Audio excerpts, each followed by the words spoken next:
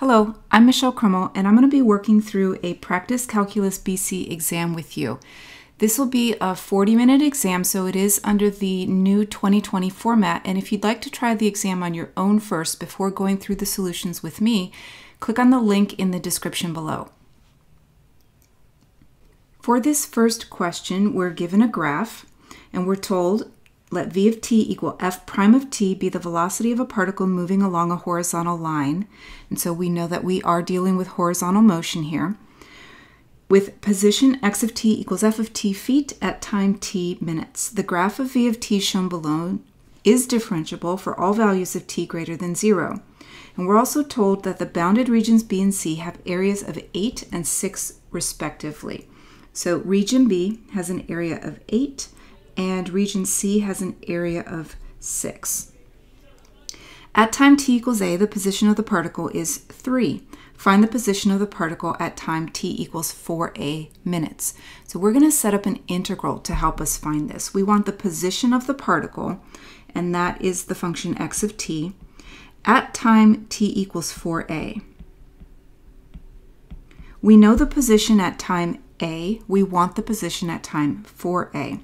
So we're going to start with the position at the time we know. The position is 3 at time a, and then we're going to integrate from that time a to our ending time 4a. And we're integrating v of t dt. When we integrate the velocity, we get the net distance traveled. And so to calculate that net distance, we're going to go back to the graph where we've labeled the areas.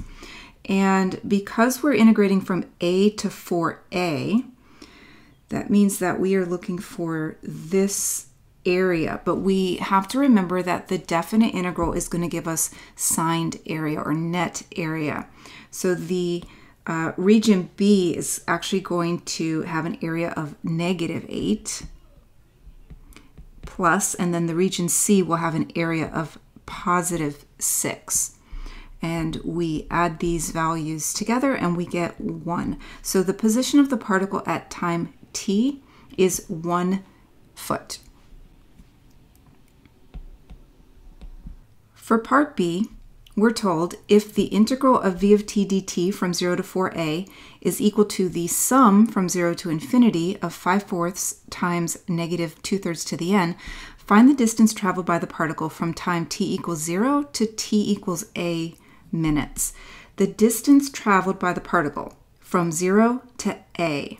So let's shade the part of the graph that we're looking for here. We're looking for the area of this region right here. That would represent the distance traveled from time t equals 0 to time t equals a. Now, the sum that we have on the right side of our equation is a geometric series, and it's a convergent geometric series. I know that it's a convergent geometric series because the common ratio, or that r value, is between -1 and 1. So this is a convergent geometric series, and that means that I can use the formula for finding the sum of a geometric series, and that sum would be a sub 1, the first term in the series, over 1 minus r, the common ratio. So to find a sub 1, we want to pay attention to the index of our summation. It starts at n equals 0. And if I let n equal 0, if I sub in 0 for n, into our formula here, we're just going to get 5/4. And so that is my a sub 1. It's 5/4 over 1 minus, and the r value is -2/3. Make sure you keep that negative with your value of r. So this now becomes 5/4 over 1 plus 2/3, which is 5/4 over 5/3, which is 3/4. So now we know that the integral from 0 to 4a of v of t dt is equal to 3/4. And that helps us because the integral from 0 to 4a would be the net distance traveled. And so let's go back to the graph and shade what that would represent. So I'm going to switch colors for the part that is below the x-axis here, region B. And then we have this part above the x-axis, region C. And so the integral from 0 to 4a v of t dt is going to be the area for region A minus the area for region B, treat that as a -8, and then plus the area of region C. Okay, so then the integral from 0 to a v of t dt minus 8 plus 6 is equal to 3/4. And so the integral from 0 to a v of t dt will equal, if I rearrange terms here, I'm going to be adding 2 to both sides. It'll be 2 3/4, or 11/4.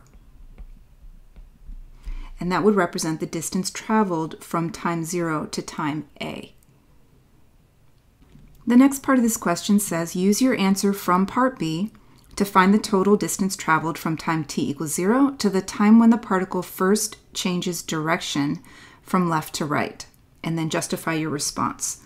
So on our graph, we can see the point where the particle first changes direction from left to right as the place where the velocity first changes from negative to positive. And that occurs at this point right here. The velocity is negative until t equals 3a, and then it's positive after t equals 3a, right? It's changing from being negative to being positive. So we want to find the total distance traveled from time t equals 0 to time t equals 3a.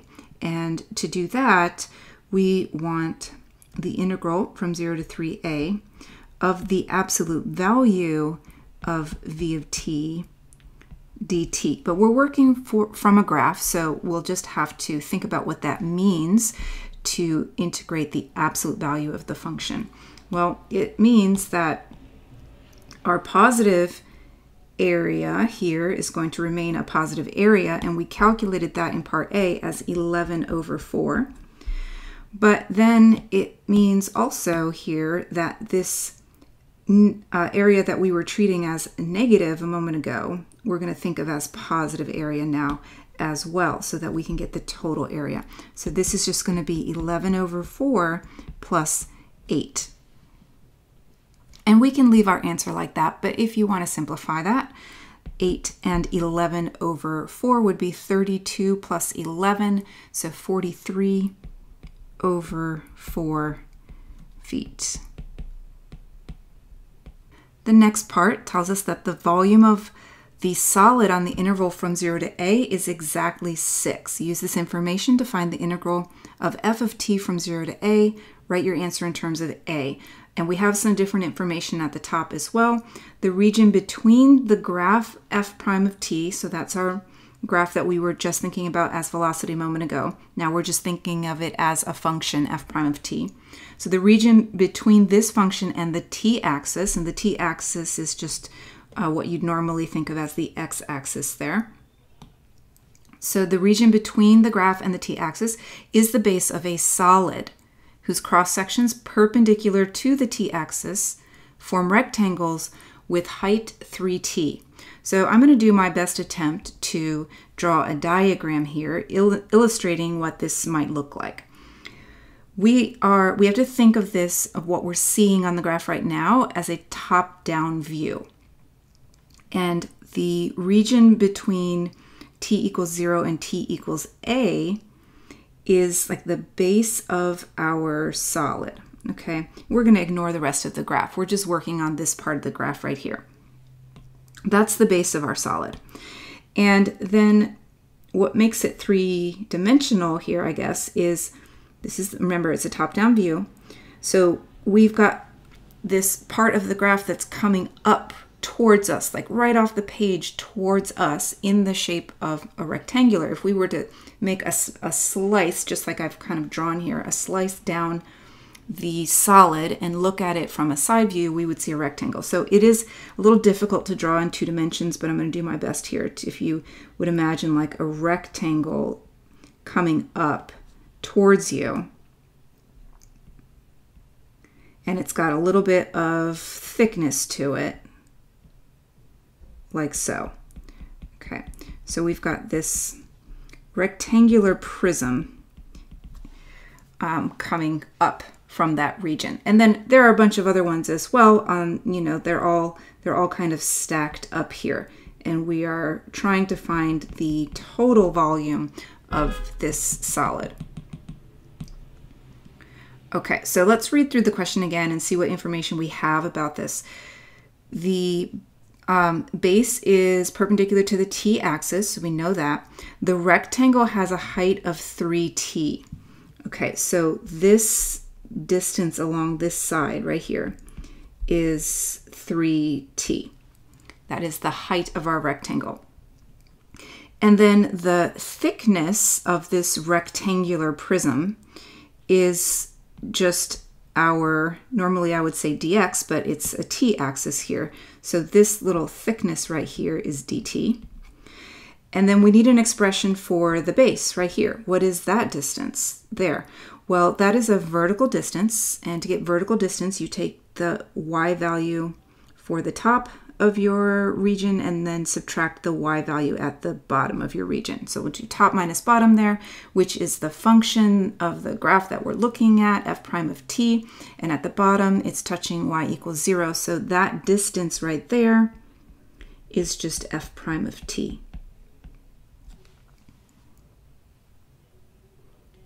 So the volume of one of these rectangular prisms would be f prime of t times 3t times dt.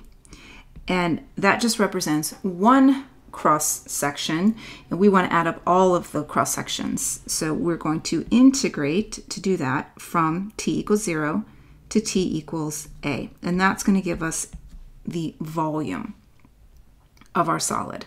Okay, so how are we going to integrate 3t f prime of t dt from 0 to a?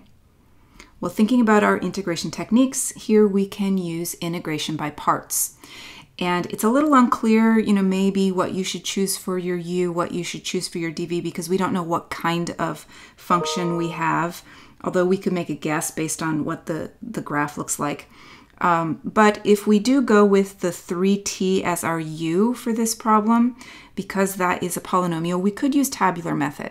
Tabular method is a huge time saver when you're doing integration by parts, especially if you get a problem where you have to do repeated integration by parts.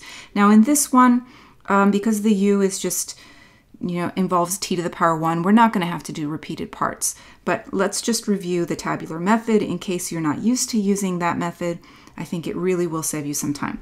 So you let your u equal 3t in this case, and we're going to let the dv equal f prime of t.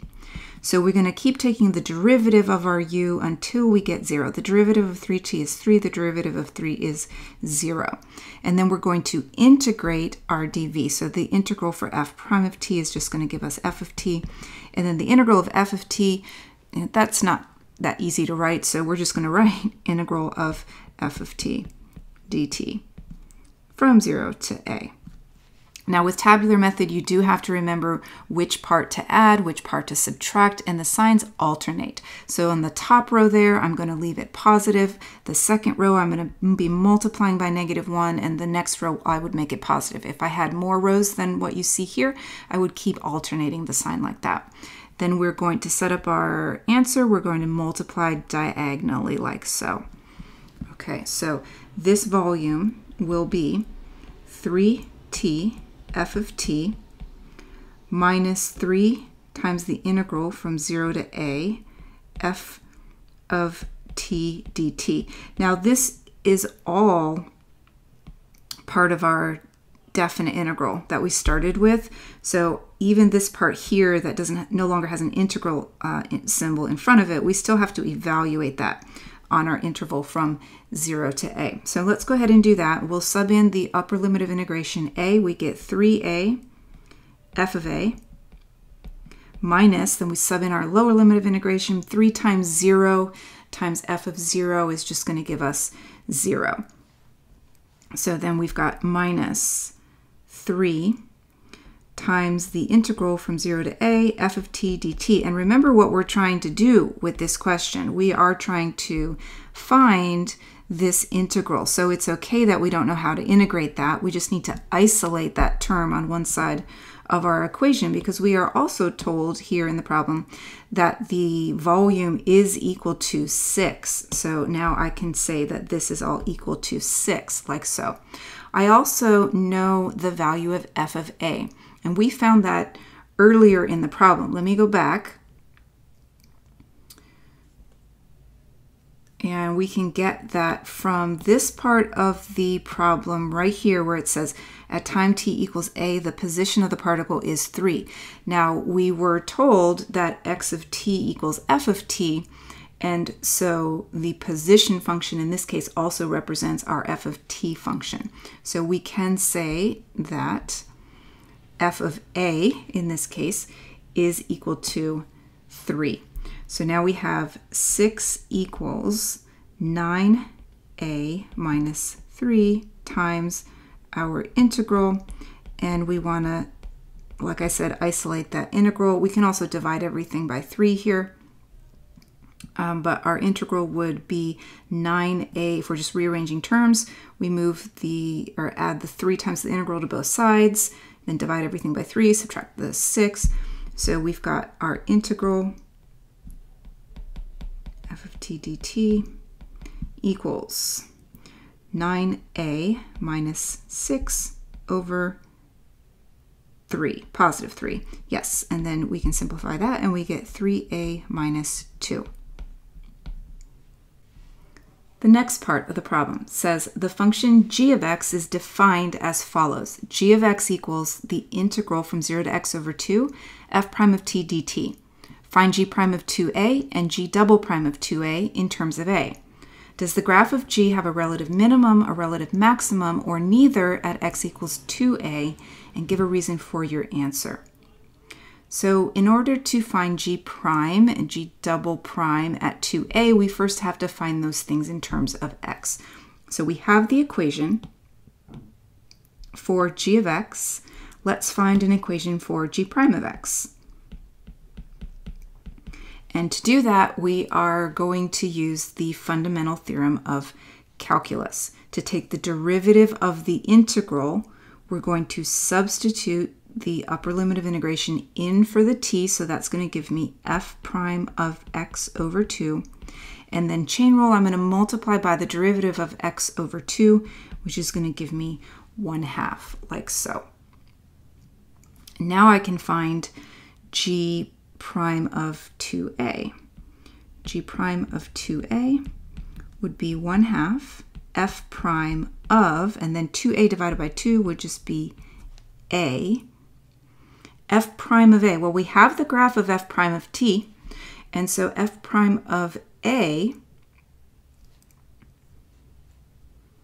would just be the y value when t equals a. So that's equal to 1/2 times 0, or 0. So g prime of 2a equals 0. Now let's find g double prime of x. And to find g double prime of x, we're going to take the derivative of g prime of x. So g double prime of x would be 1/2. That's a constant multiple, so it stays in the derivative.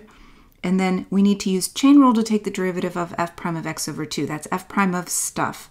So it's going to be f double prime of stuff times the derivative of the stuff. Okay, so that would simplify to 1/4 f double prime of x over 2. And then we want g double prime of 2a. So 1/4 f double prime of a. Now we have the graph of f prime, and we want to find the value of f double prime at a. So the same point, t equals a. What is the slope of this graph? Because this is the f prime graph. So if we're wondering about f double prime, we're thinking about the slope of this graph that we're looking at. And we don't know the numeric value, but we do know that it's negative. If we were to draw a tangent line at t equals a, it would have a negative slope. So we can say that this value is negative. So if you look at the rest of what we have to do in this problem, that's really all that we need to know, because we're trying to determine if G has a relative min, a relative max, or neither at x equals 2a. So let's use the clues that we have found so far. The first derivative of G at 2a equals 0, and that means that 2a is a critical value. It's a critical value for G. And if it's a critical value, it could potentially be a relative max or min. So now we look at the second derivative. The second derivative is negative at x equals 2a, which indicates that the original graph of G, not the graph that we're looking at here, but just G, is concave down. And so if we know that at x equals 2a we have a critical value and the graph is concave down, then it's got to look something like that at that point. And that tells us that we have a relative max. So this is called the second derivative test for extrema. Now let's write out our conclusion. So we want to make sure that we name our functions. Don't just say it or the function or the graph or anything vague like that. Always name your function. So we'll say G has a relative maximum. Be specific at x equals 2a, since, and then explain how we know. G prime of 2a, don't need the extra parentheses there, don't know why I did that, equals 0, and G double prime of 2a is less than 0. And that's all the explanation we need to give there. Next, write but do not evaluate an expression involving one or more integrals that gives the perimeter of region B. So let's shade region B so we're clear what we're looking for here. Region B. And when it says perimeter, we know that we need to find the length of all of the sides. I guess sides isn't a very good word to use here. But we need to find the complete perimeter on the outside. So I am going to, I guess, just color what we're looking for. So we want this whole length here, this arc length, plus we also want this length right here. Okay, so the top piece of that region, it's linear and it's easy to find that length, right? It just goes from A to 3A, it's horizontal. So that is just a distance of 2a. So the perimeter will be 2a plus, and then we need to use an integral to find the arc length from a to 3a. So we'll integrate from t equals a to t equals 3a. And remember your formula for arc length. So square root of 1 plus the derivative of the function you're finding the arc length of, and we're finding the arc length of f prime of t. This is already the graph of f prime of t. So we have to take the derivative of that, which would be f double prime of t, and you have to square your derivative. So be careful there, because if you have your formula written down, and if you're referencing some kind of formula sheet, normally it would say 1 plus f prime squared under the square root, and that's because you would be finding the arc length of the function f. But here we're finding the arc length of the function f prime, so we have to take the derivative of f prime, and that's why we have f double prime under the square root in our formula here. And that's it for that problem. We don't have to go any further than that. Moving on to question number 2. In question number 2, we're given a table. So we're told for x values greater than or equal to 0, y equals f of x represents the particular solution of a logistic differential equation. So the differential equation is dy dx equals f prime of x. So it's just different notation we can use for our differential equation.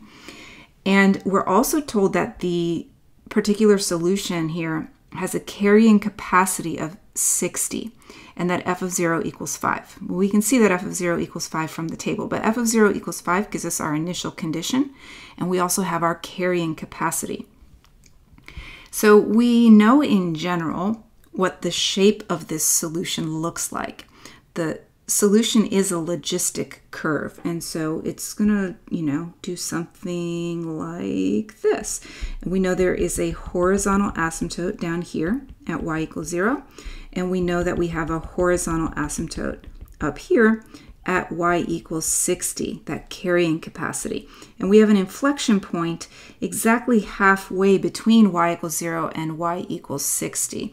So this would occur at y equals 30. All right, so we might have to use some of that information on these problems.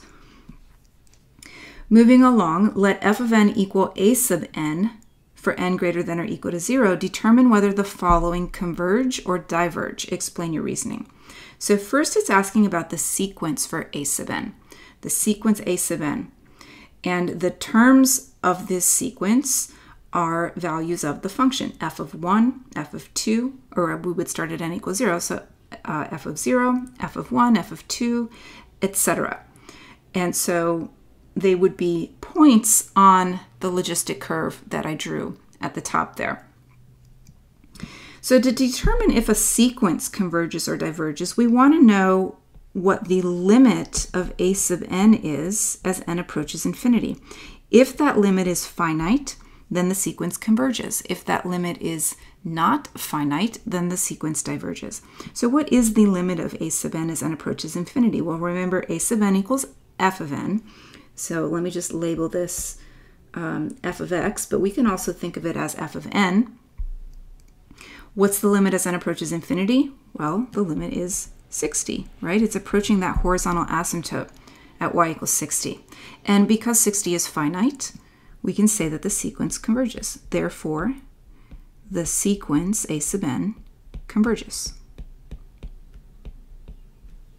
Now, what about the series for a sub n, summing from 0 to infinity?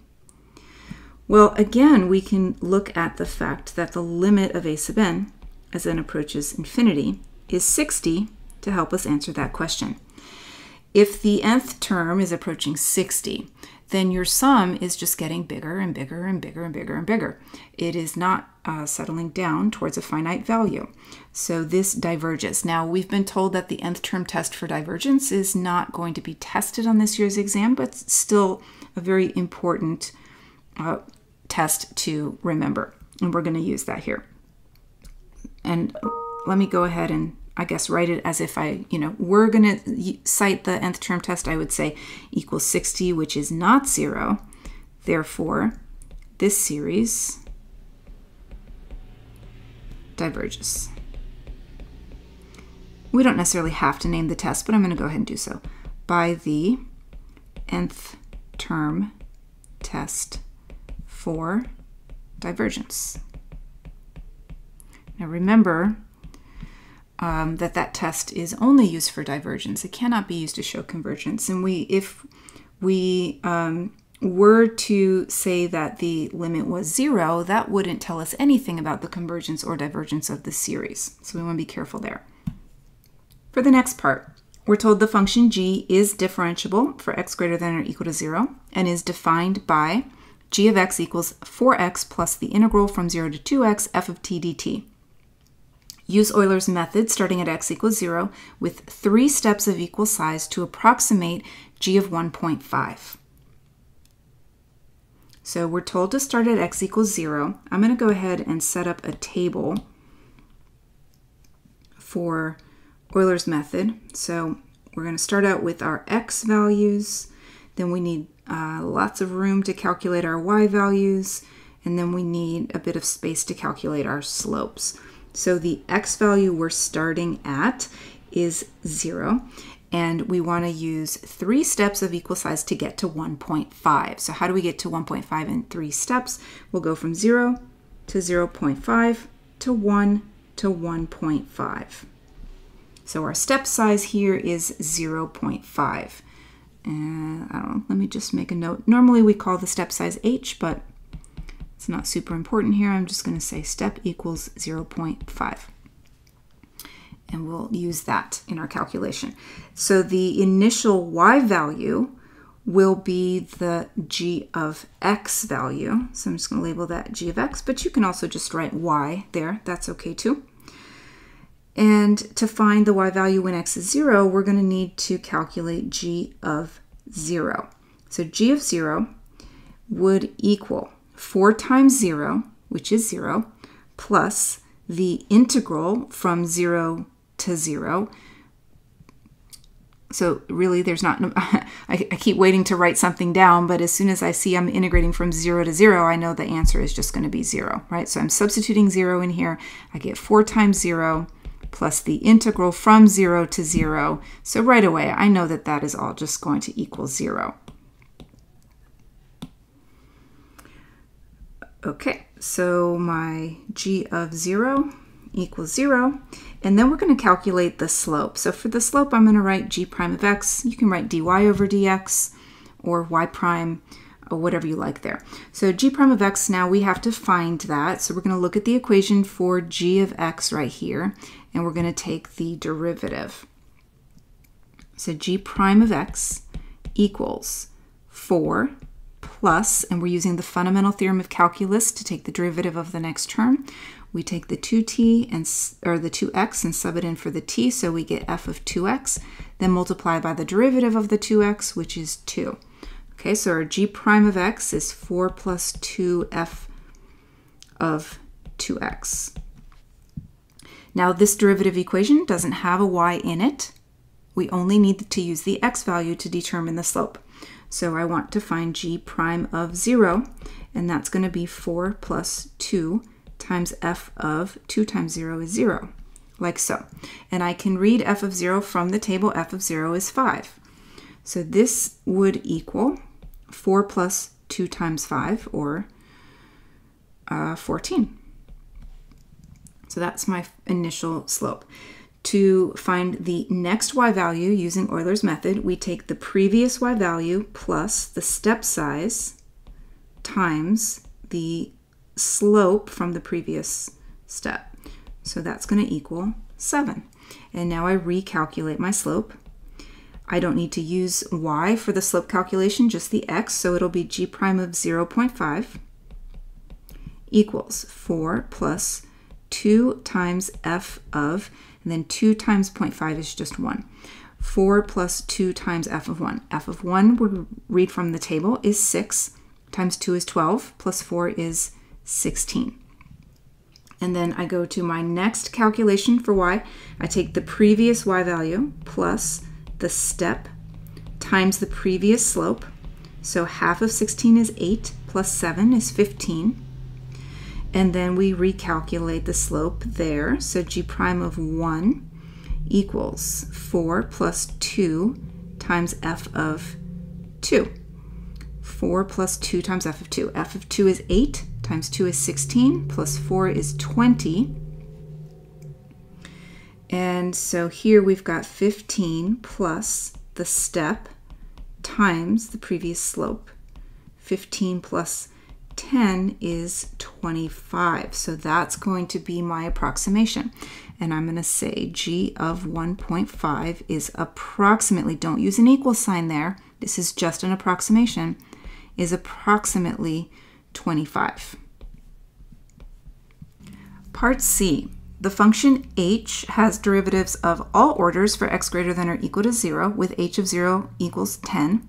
The nth derivative of h is given by the nth derivative of h at x equals f of 20 minus 2n minus 50 over e to the x. So that is the formula for finding the derivative of h. That's all that that formula is going to give us, the derivative of the nth derivative of h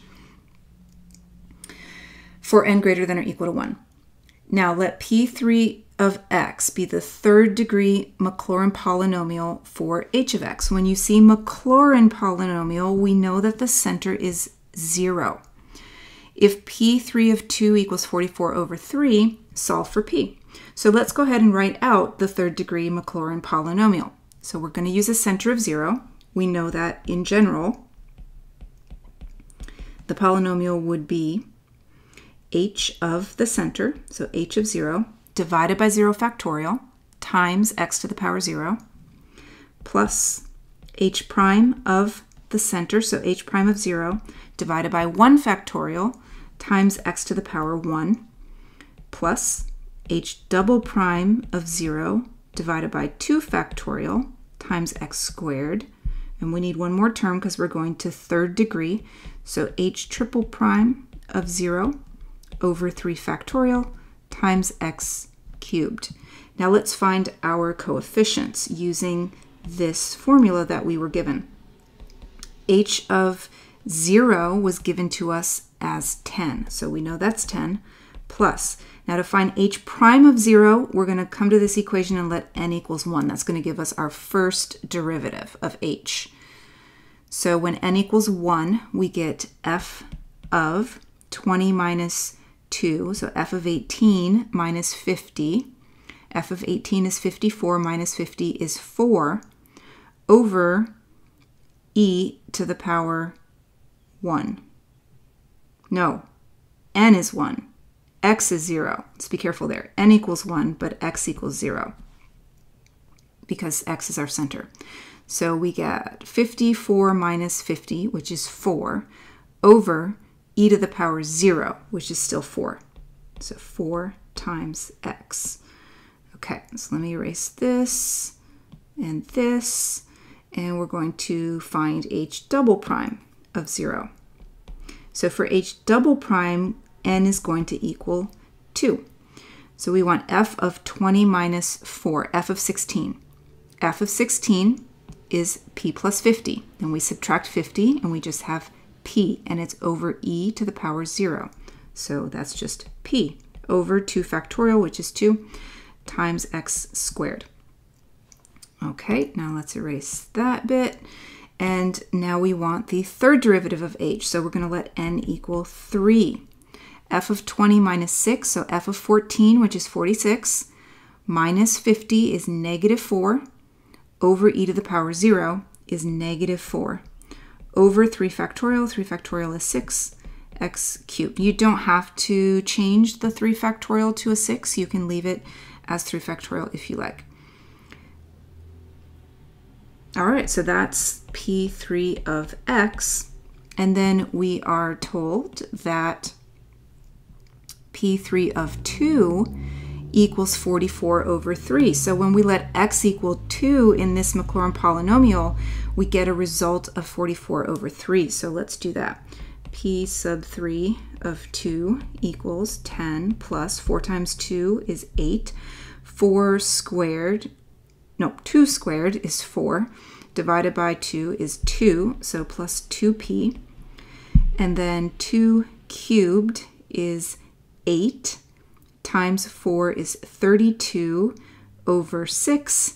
And we can reduce both of those, so that would be 16 over 3. And we know that is all equal to 44 over 3. So let's do this. I'm just going to erase the front part here so it looks like a proper equation. And then let's multiply both sides by 3. And I'm just doing that because I think it'll be easier to solve without having fractions in the problem, although you could go to your calculator and solve it on your calculator. But I'm not going to bother getting my calculator. I'm just going to multiply both sides by 3. And that's going to give me 30 plus 24 plus 6p minus 16 equals 44. So that's going to be 54. I'm just going to rearrange terms here. So if I take that 54 and subtract it on both sides, I have negative 10 on the right. And then if I add the 16 over, my negative 10 plus 16 is going to turn into a 6. So I'll have 6p equals 6. And that means that p equals 1.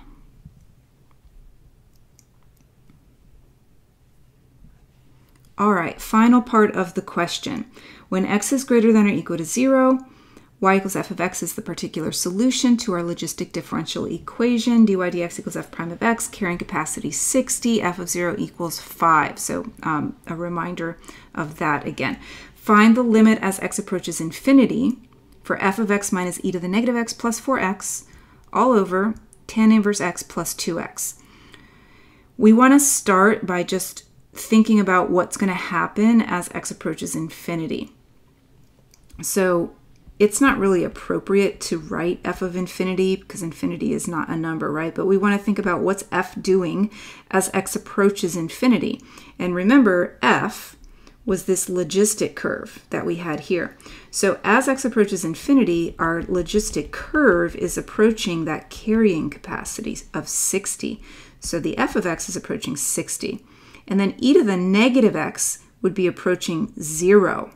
E to the negative x, put that down here, e to the negative x, that graph looks like that, right? So as x approaches infinity, that function is approaching 0. And then the 4 times infinity, that's going to be approaching infinity. All right, so overall, we're approaching infinity in our numerator. Let's see what's going on in our denominator. Tan inverse x. Tan inverse x. Now, that graph looks like this. And that horizontal asymptote right here is occurring at y equals pi over 2. So tan inverse x is approaching pi over 2. And then the 2 times infinity is approaching infinity. So we also have a denominator that is approaching infinity. And that means that we can use L'Hopital's rule for this problem. Now, you might be able to reason out what the answer is without using L'Hopital's rule, but remember, you do have to justify your answer, clearly communicate your mathematical ideas.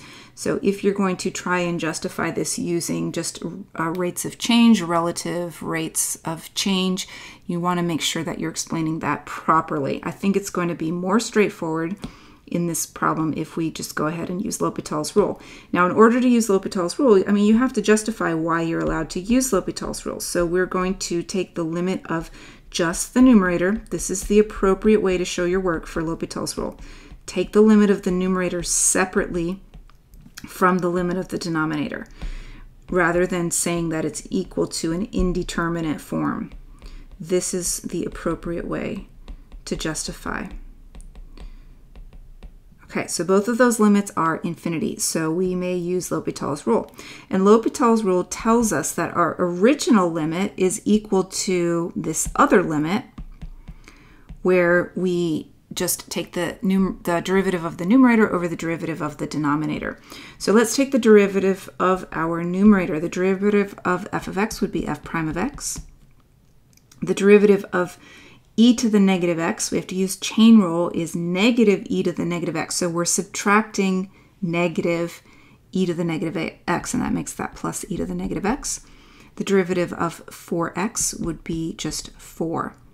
Then the derivative of our denominator, the derivative of tan inverse x, 1 over 1 plus x squared, plus the derivative of 2x is 2. And then let's think about our limit again in the numerator. What is f prime approaching as x approaches infinity? Well, this is f over here. So think about your tangent lines as we approach infinity. They are getting, the function is getting closer and closer to that horizontal asymptote, and it's leveling off, so the slope is approaching 0. E to the negative x is approaching 0, and then 4, of course, is just approaching 4.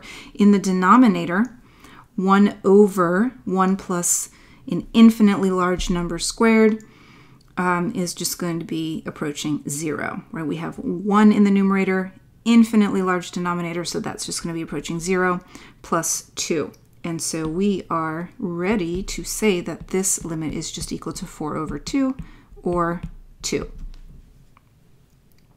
And there you have it. We have worked through our practice exam. Thanks for tuning in, and I wish you the very best of luck on your exams next week.